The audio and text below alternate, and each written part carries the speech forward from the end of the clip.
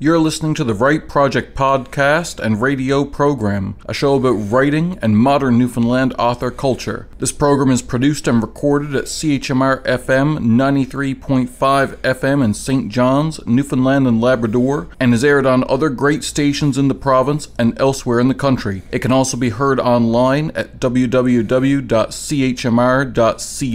I'm your host, Matthew LeDrew. Welcome to a very special episode of the Write Project podcast. Today, we've got a host of authors on to answer one of the most frequent questions that's asked of any author. We're asking them, have you ever read anything that made you think differently about fiction? And today to answer, we have on Bridget Canning, author of The Greatest Hits of Wanda James, and editor of What's Written in the Ladies. Fiction in general. I would say probably The Colony of Unrequited Dreams made me think differently about, and Wayne Johnson's his other book, First Snow, Last Light, because he's taking these real life characters and creating a fictional story around them. So kind of like the blurring of those kinds of lines. And he was up for the Winterset Award with me, so he was talking about this, the Winterset Festival, and he was talking about like how angry he made people when he wrote The Colony of Unrequited Dreams by, taking liberties with Joey Smollett and putting him in, and making this, this real life person and creating a different story with that, which I absolutely loved it. Me too. But I remember like that definitely did make me think about, well,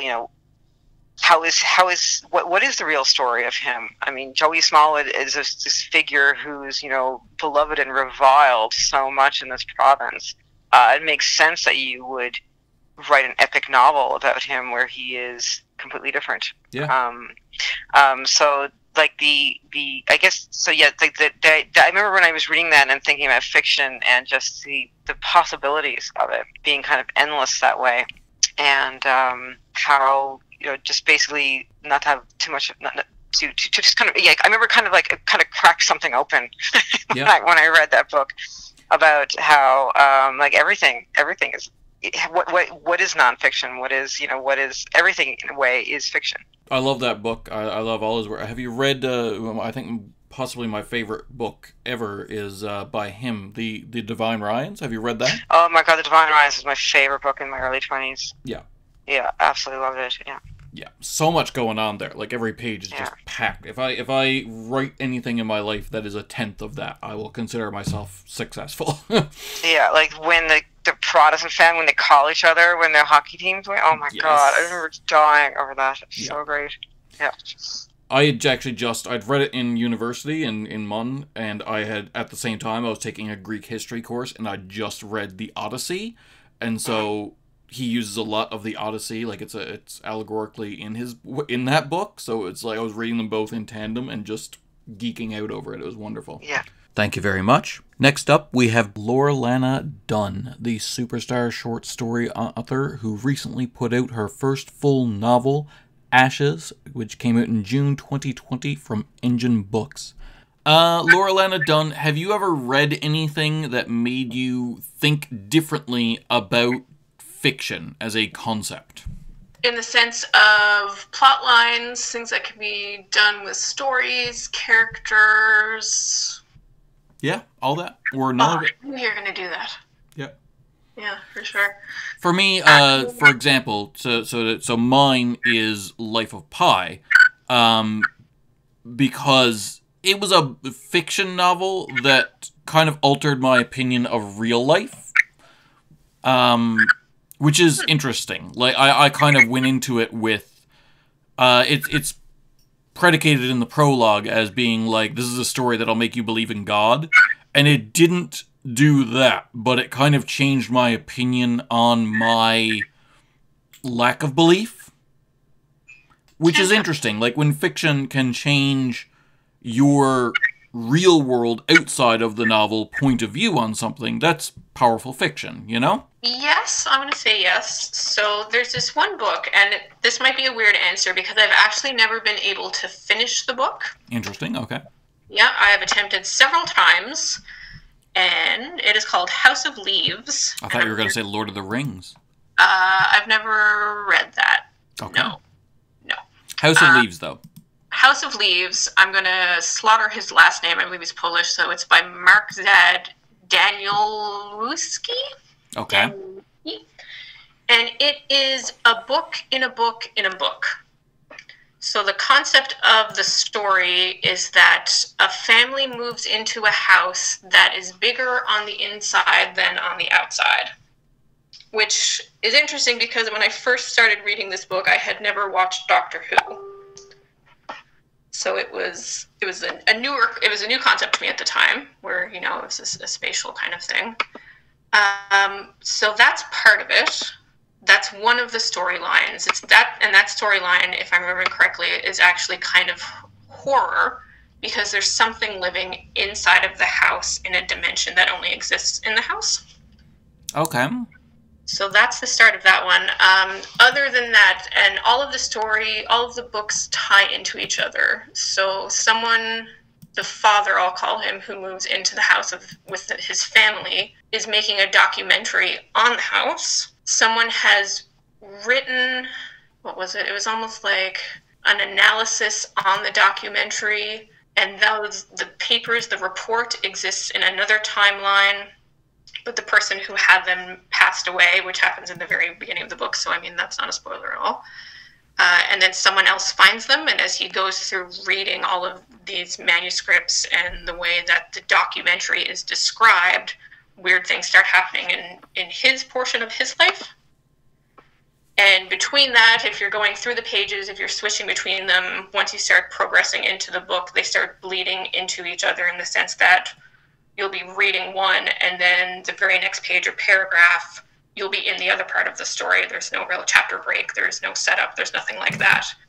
And the author and I guess the publishing company introduced, I'm going to say, almost like clippings of the actual manuscripts that are stuck in there. And there's somewhere rumored on the internet that some of the pages have black light ink. Like it's craziness. Okay.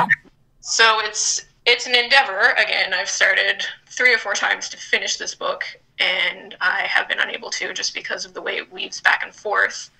But it kind of expanded the way that I was looking at storylines, I think, and seeing how even though they're completely disconnected in all of these spots, they're very disjointed, but they can still overlap and kind of bounce off of one another to veer someone in a certain direction. And I thought that was really interesting.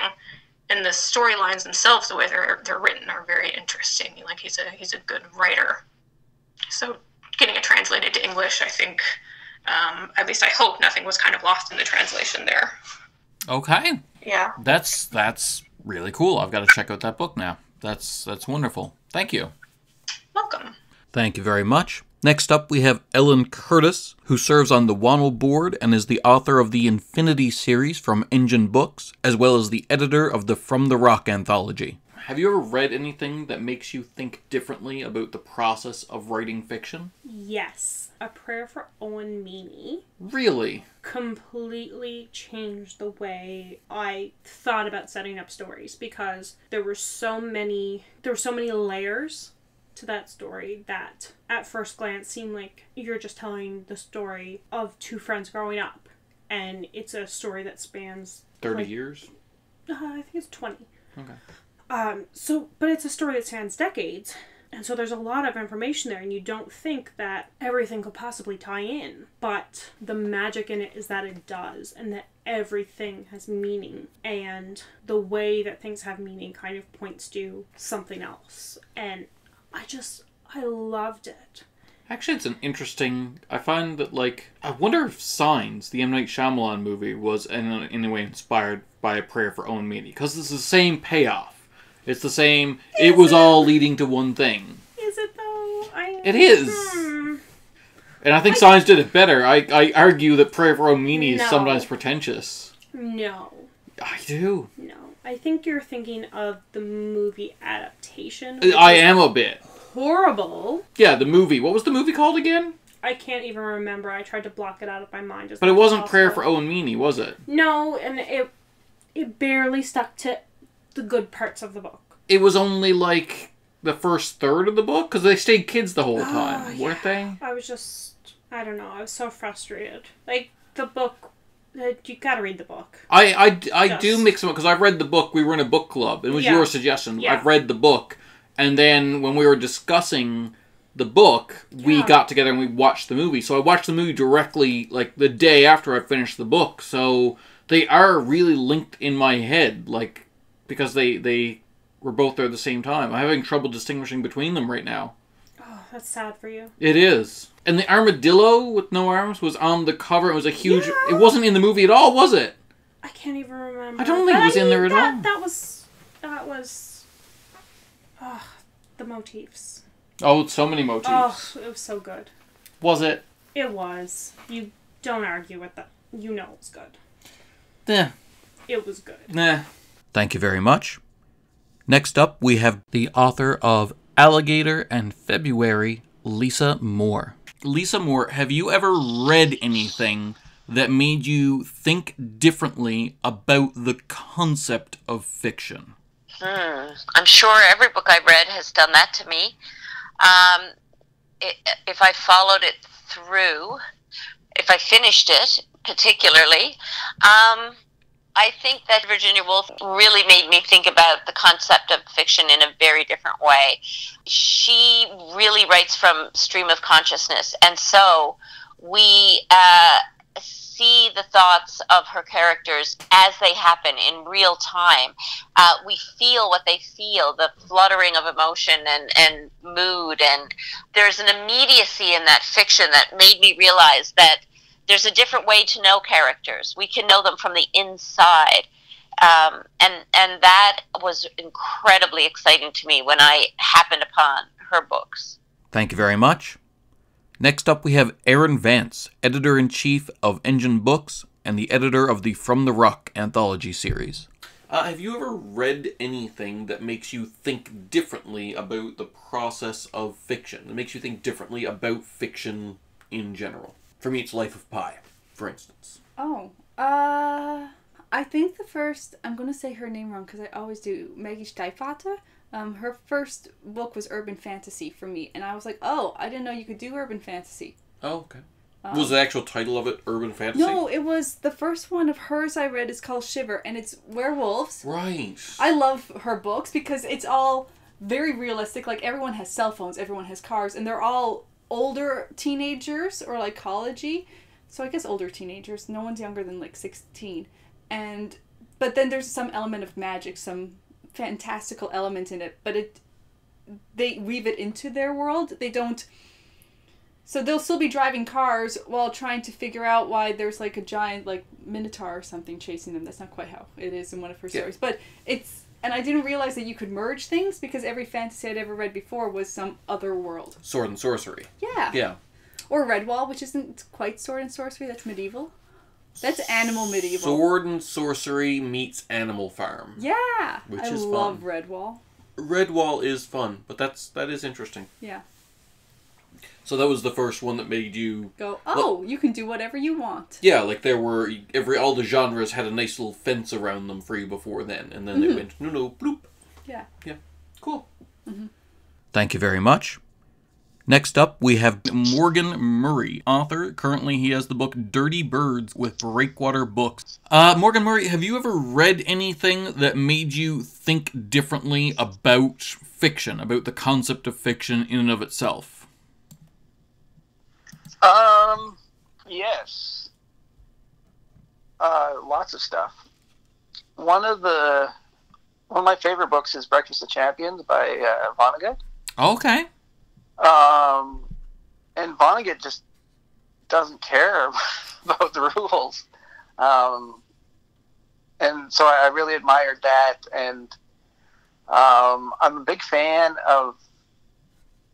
You'll see when you read Dirty Birds that I'm not always gentle to poets.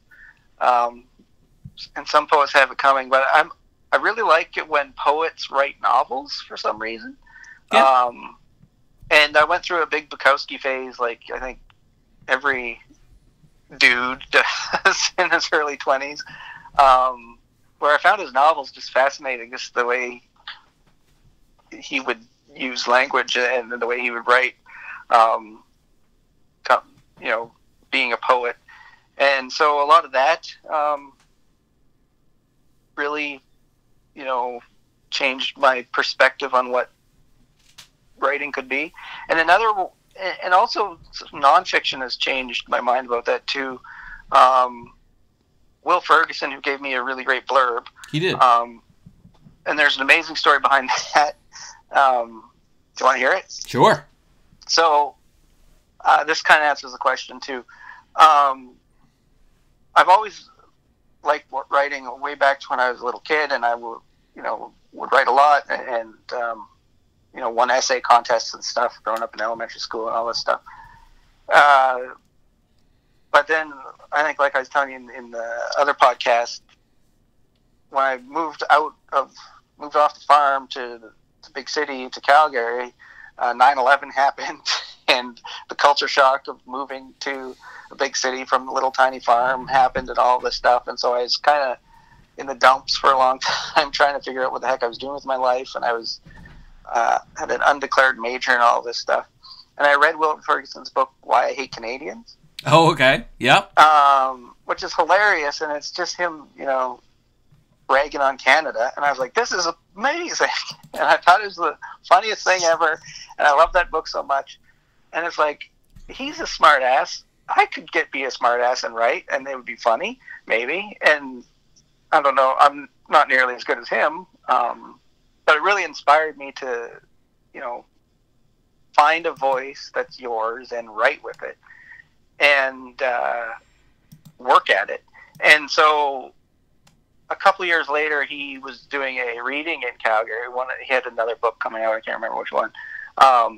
So I took my dog-eared copy of Why I Hate Canadians, and I was like clutching it to my chest, and I stood in line to talk to him, and I was so nervous and shaking, and I finally get up to him, and I'm stammering, and I'm like, oh, you inspired me.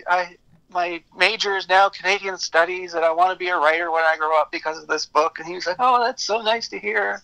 And so he wrote his email address in the book when he signed it. He said, if you ever write anything, let me know. I'd love to read it.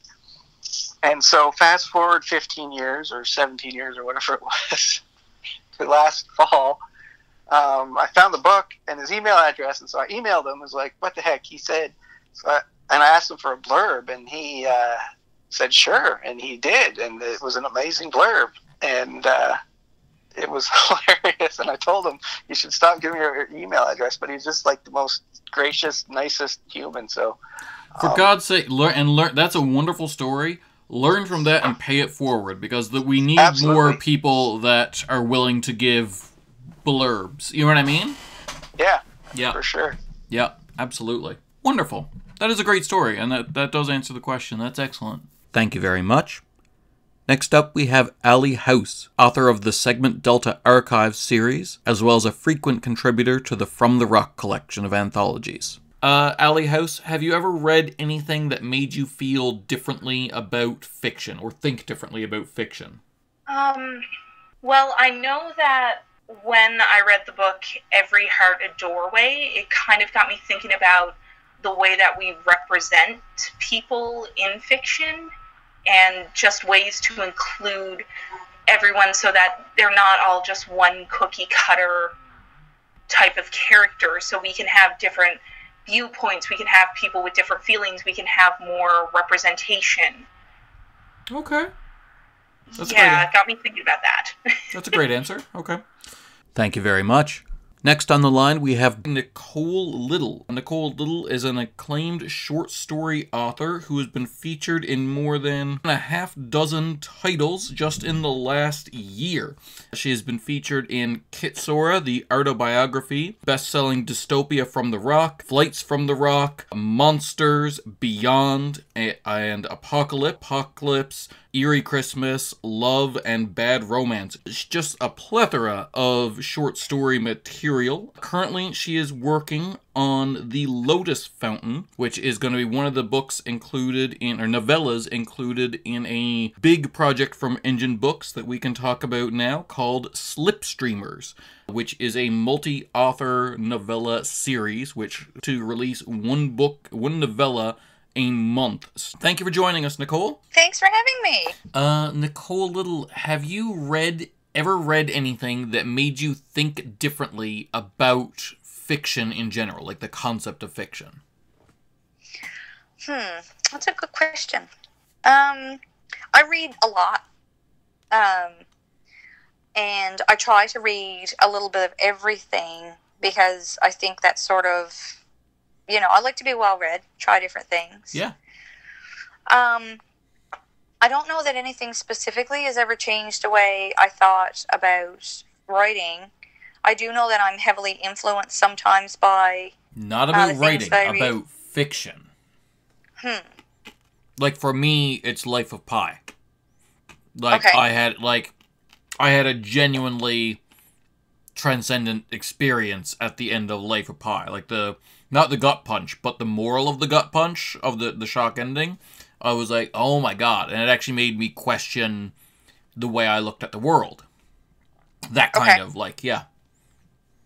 I remember when I had this summer job when I was 17. I worked at a museum. And at the time, tourism wasn't that big out home, so we did not get a lot of visitors. And so I would always read while I was working, I suppose. It was a great summer. I got paid to read. Yeah. So I spent a lot of time at the library, and I started reading a lot of different things. Like, I started getting into Stephen King and Dean Koontz and just like that sort of genre. And it really opened my eyes to, I guess, different worlds. And I guess knowing that, because when I was younger, I read a lot of romance because that's what my grandmother used to read. So she used to always give the books to me. Sure. So reading this, I guess, like horror and fantasy and thriller and stuff really opened my eyes to different sorts of fiction, different sorts of writing, and different places that you could go on, and that, your imagination was as broad as you wanted it to be. Oh, yeah. The idea that anything can happen. Yes. Yeah. Yeah. Yeah, there's a couple really good... Weirdly, when it comes to, important books, I always point to, Life of Pi or Flowers for Algernon or something like that. But there's another book that really, blew me away like that, in that, what, you can do this? And that was the last couple books of the Stephen King series, The Dark Tower. Okay, yeah. Have you ever read the whole series? I haven't read the whole series, no. That's one of the ones I haven't gotten around to yet. So, spoilers, so the series is about time and all universes collapsing in on themselves. Okay. So by the end, all universes are collapsing in on themselves, and it's a popular thing in Marvel Comics and DC Comics and also in Stephen King. I don't know if that's where he got it from. That basically every fictional story you've ever read, including the ones you've written, just take place in alternate universes. And, you are the conduit for this other universe's stories, and that's where they come from. That's trippy. I know that's trippy, and it's bizarre. So, at the end of the Dark Tower series, he got permission from a bunch of different authors to use their material, because all universes are caving in on each other, so why wouldn't there be stuff from non-Stephen King books? So the bad guys, got a bunch of golden sneeches from Harry Potter, and, attached bombs to them and sent them across the battlefield. They all show up wearing Doctor Doom armor from Marvel Comics. That kind of crazy stuff. Yeah. Yeah, so that kind of blew me away with the, what, you can do this? Yes, exactly. You can write anything you want, pretty much. Yeah. You're, Yeah. Absolutely. Thank you very much. Next up, we have Peter Foote, owner of Fiction First Used Books, the founder of the Genre Writers of Atlantic Canada page, and frequent contributor to the From the Rock anthology. Have you ever read anything that makes you think differently about fiction as a concept? Well, you're right. That is a tough one. That is a heady question. Yeah. Thanks for springing it on me. as I babble, trying to think of a good example. I guess I do have a bit of an answer for you. Not nearly as in depth as yours, but I'm a huge Sherlock Holmes fan as well. Okay. And for me, Sherlock Holmes is some authors have tried to create different versions of him in different situations. My mother, of all people, gave me a book written by Lauralana King called The Beekeeper's Apprentice. And it is the story of a retired Sherlock Holmes who meets a 20-something, or no, even younger than that, young lady in England. And actually, they become a partnership and marry. And for me, Sherlock Holmes, up until that point, was a character in my head, and he was set in stone. But this author was able to portray that relationship and how it grew, actually shifted, and it really opened my eyes, allowing me to see that a character that I saw in one way and been a huge part of my life actually could grow in a reasonable and intellectually stimulating way. And that really has stuck with me, and it's one of those books that, every 18 months that I'll pick up and reread, even though I know how it ends. Thank you very much. Next on the line, we have Matthew Daniels, author of the upcoming novel Diary of Knives, as well as the author of many pieces of international short fiction. Matthew Daniels, have you ever read anything that made you feel differently or think differently about the concept of fiction?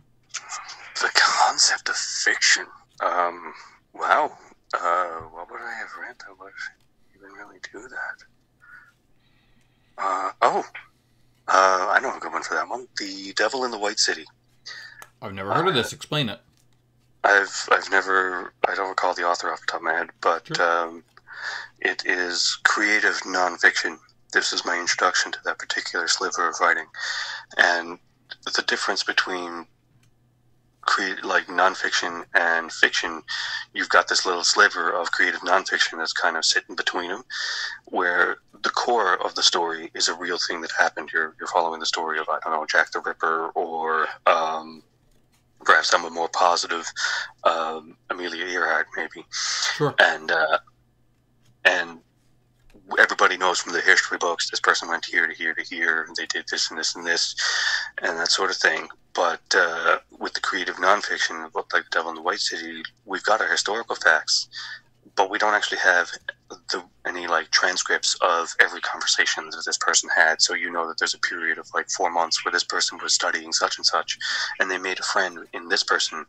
The movie A Beautiful Mind with Russell Crowe. Yes. Is a good example of this kind of stuff, where the conversations that Nash, I believe it was the guy's name, the mathematician that Crowe was playing.